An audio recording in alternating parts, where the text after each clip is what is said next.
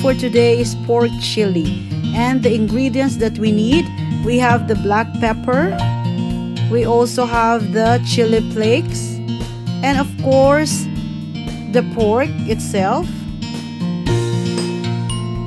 And we also have, what do we call this? We need an onion, of course. So we need to cut or chop the onion. And the bell pepper, different kind of bell pepper. And the ginisa flavor mix, my favorite.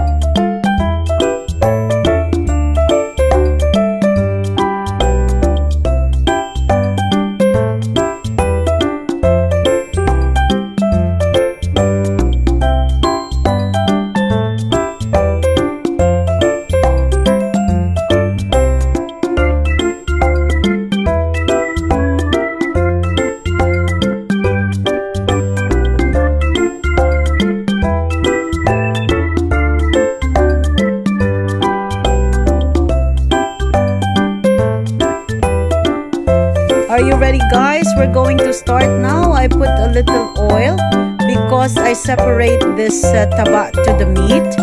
So, pamantikaan po muna natin ang taba bago natin ilagay ang sibuyas o ang onion.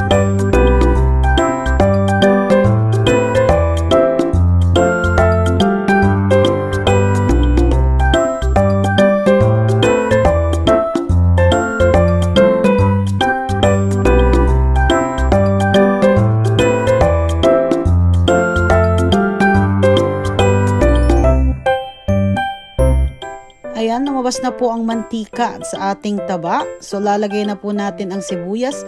Nakita nyo po, brown. It's very good.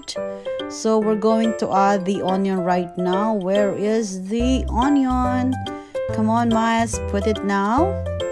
Bago po natin ilagay ang laman, ay ilalagay muna natin ang sibuyas. Ayan. May nag-request po sa atin na magtagalog po si host. So, pilitin po natin na makapagtagalog po ako ng derecho. Ayan. Ayan na po, ilalagay na po ang onion ni host. Ayan. Sibuyas po ang unang nilagay after the taba. Ayan. So, haluin lang po natin ng mabuti.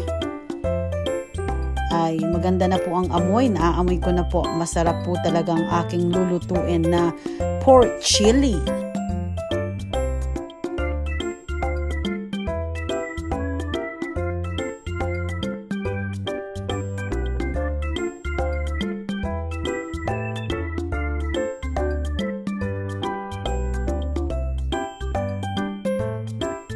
Pagtapos nating gisahin, ilagay na po natin ang laman at muling haluin. Ayan. Haluin natin ng maigi.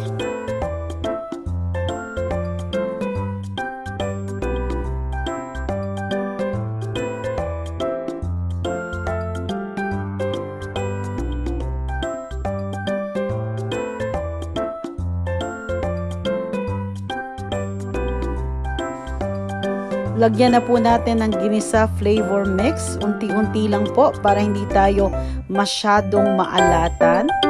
So pagkatapos po niyan, lalagyan po natin ng black pepper. Ayan.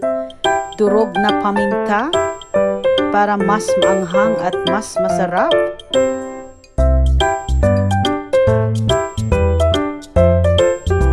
Ito na po ang chili flakes. Lalagyan po natin since ito po ay pork chili. Malamang po ito ay maanghang. Ayan. Lagyan natin ng chili flakes para talaga namang maraming makain ang ating bisita for today.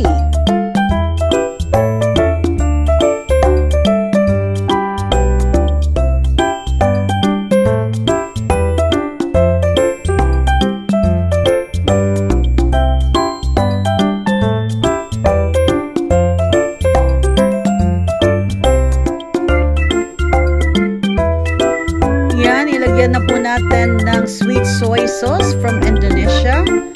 Ayan, para malinaman po ang ating pork chili.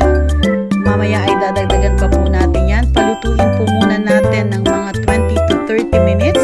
Pagkatapos haluin, takpan po natin at hayaan nating maluto ang karne o ang laman. Para nang sa ganun maging tender po siya. I-low heat po natin, huwag masyadong malakas. Ayan. Mukhang masarap na kaagad, di ba po?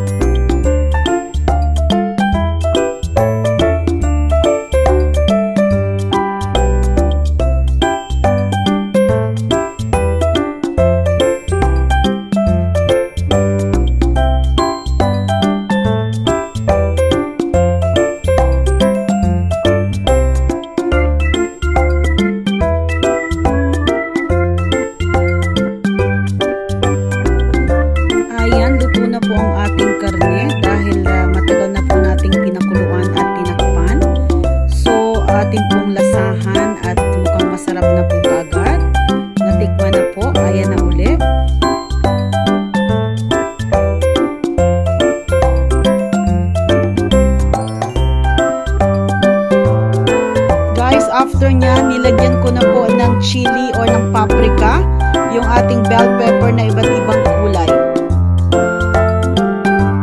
Ayan, luto na po ang ating chili pork. Hindi ko na po napakita yung paglagay ng bell pepper, pasensya na po. Ayan ang aming handa. Baked potato po iyan. At ang ating salad, vegetable salad. At meron tayong sauce para sa lamb. At ayan na po ang aming lamb na ginawa ng asawa ko. Ayan po ang pork chili, ang baked potato. We have the rice and the sauce from the lamb. We have chicken also. So let's eat, guys.